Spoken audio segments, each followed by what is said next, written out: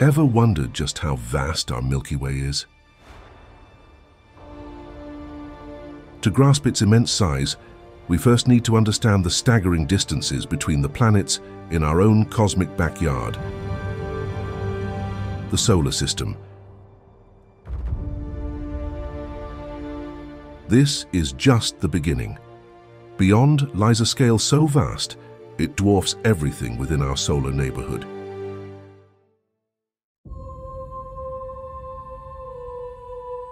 Our first stop is surprisingly close, yet profoundly significant. Our very own moon. Positioned a mere 384,400 kilometers from Earth, this distance may seem vast to us, yet it's but a tiny step on the cosmic scale. To put this into perspective, imagine boarding an airplane cruising at a steady speed of 1,000 kilometers per hour. On a direct flight to the moon, it would take approximately 16 days of continuous travel to reach the lunar surface. In terms of communication, light, which zips through space at unimaginable speeds, takes about 1.28 seconds to bridge this gap between us and the moon. This results in a slight but noticeable delay in conversations of about 2.5 seconds for a message to travel back and forth, enough to disrupt the flow of a chat, making timely communication a bit tricky. But this delay becomes even more relevant as we shift our gaze further, setting our sights on Mars. The red planet, at its closest approach to Earth, stands about 56 million kilometers away. That same airplane, if it could somehow sustain a flight path to Mars, would take about 6.2 years to reach its destination.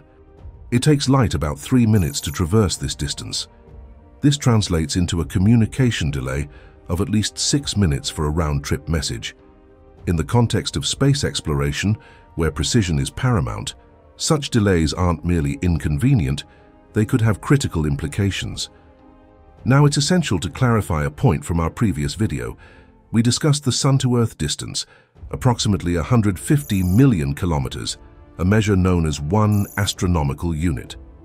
There was, however, some confusion about why this distance isn't a fixed number.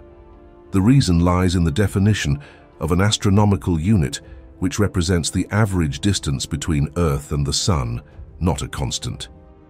Earth's orbit around the Sun is not a perfect circle, but an ellipse. This means that the distance between Earth and the Sun varies throughout the year. At its perihelion, or closest approach, Earth is about 147 million kilometers from the Sun. This occurs roughly 2 weeks after the December solstice. Conversely, at its aphelion, or farthest point, the distance stretches to 152 million kilometers, occurring about 2 weeks after the June solstice.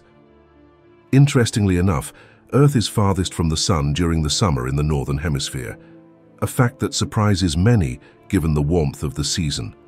But the change of seasons occurs because of Earth's axial tilt, not the varying distance from the Sun. It takes light, the fastest entity in the universe, about 8 minutes and 20 seconds, to traverse the vast expanse between the Earth and the Sun. Venturing further into our solar system, we reach Neptune, the most distant planet from the Sun, situated an average of 4.5 billion kilometers away, or 30 astronomical units. At this vast distance, sunlight takes 4 hours to journey from the Sun to Neptune.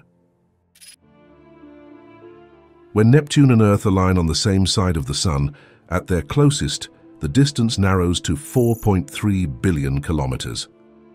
Imagining a flight to Neptune at the speed of an airplane, cruising at 1,000 kilometers per hour, it would take a staggering 490 years to complete this interplanetary journey, showcasing the immense scale of our solar system. Beyond the orbit of Neptune lies a frontier populated by dwarf planets, with Pluto, located about 39 astronomical units from the Sun, being the most renowned among them. Despite its remarkable distance, this region does not mark the threshold to interstellar space. That boundary is defined by the heliopause.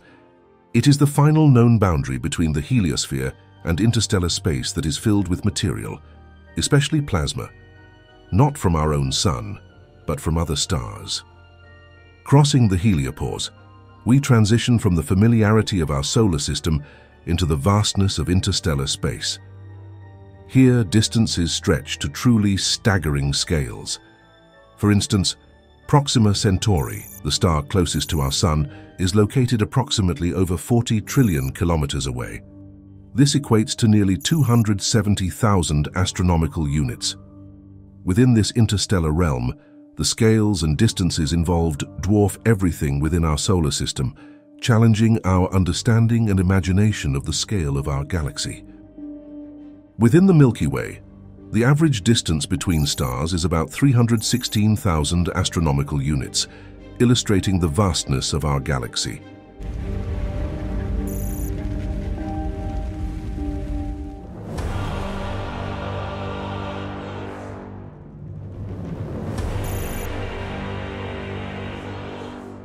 To comprehend such astronomical distances, we consider stars like Betelgeuse, one of the largest known, with a diameter surpassing the orbits of Mars or even Jupiter around the Sun. Nearly 700 times the size of our Sun, or about 1 billion kilometers in diameter.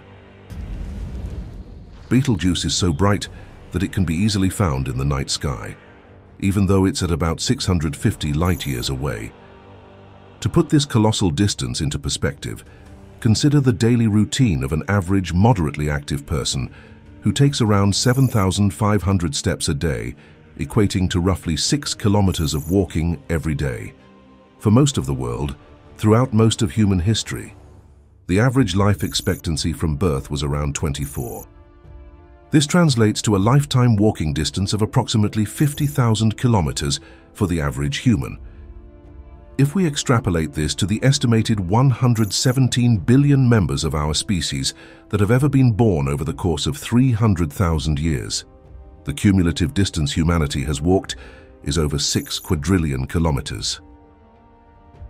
Imagine if the entire human species could pass a baton from one member to the next, each walking their lifetime average distance. Collectively, we would reach Betelgeuse. Yet this staggering distance still represents less than 1% of our entire galaxy. In this thought experiment, it would take our species about 2.8 trillion years to journey across the space between the Sun and Betelgeuse. These numbers are way beyond what we're used to in everyday life, making it hard, if not impossible, for us to wrap our minds around them. For example, the Milky Way, our galactic home, spans approximately 100,000 light-years across. While we can articulate this number and even employ it in mathematical calculations, truly understanding the scale it represents is another matter entirely. Our minds struggle to visualize the enormity of our galaxy. Therefore, to better comprehend such immensity, we will compress and scale down the entire Milky Way to something more relatable, akin to the size of the Earth. If we were to compress the Milky Way, a galaxy that spans an astonishing 100,000 light-years across, down to the size of Earth, approximately 12,742 kilometers in diameter, we would be scaling the galaxy down by about 74 trillion times. In this drastically scaled-down galaxy, the Sun, which in reality measures about 1.4 million kilometers in diameter, would shrink to less than the width of a human hair, approximately 18 micrometers in diameter. In this miniature Milky Way, with its diameter equivalent to Earth's, Proxima Centauri, our nearest stellar neighbor, would be located just about half a kilometer away from our minuscule Sun. Meanwhile, Betelgeuse, one of the largest known stars and easily visible in the night sky from Earth, would find its place in this scaled-down version of our galaxy just over 80 kilometers away. The Milky Way, our galactic home stretching 100,000 light-years from one end to the other, is a vast expanse that challenges human comprehension. The last time light completed its journey across our galaxy, our ancestors, mere hunters and gatherers, roamed the Earth unaware of the cosmic structures unfolding across the heavens. And yet, as immense as our galaxy is, it's but a single speck in a universe filled with an estimated 2 trillion galaxies. Each galaxy, with its own stars, planets, and potential life, contributes to the rich story of our universe, making it a place of infinite worlds beyond our own.